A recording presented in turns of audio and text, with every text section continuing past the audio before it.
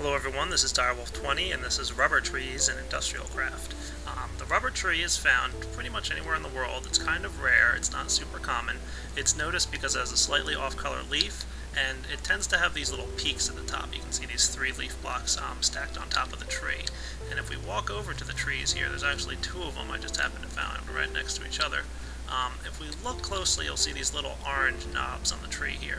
Those are the places where you'll be able to get resin.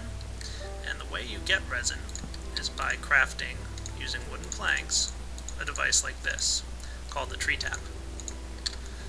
You walk up to your tree and you right-click on the resin spot, and it will collect resin for you.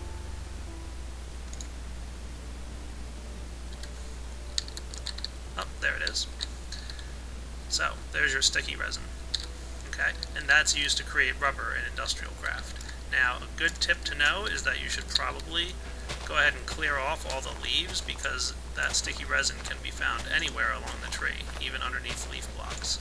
So you're going to want to look around. Those sticky resin blocks also will respawn over time. So if we waited around a little bit here, which is something I'm going to show you in a moment, you'll see that that sticky resin block will come back, and you can tap it again, and it will come back indefinitely.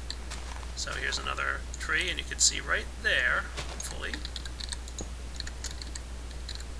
there's a resin block, and we can tap that guy as well, and we just got 2 sticky resin from that one.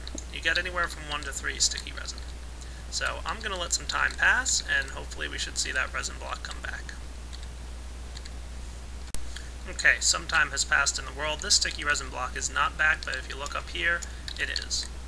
That guy has returned, and we can hop up here now and tap him again.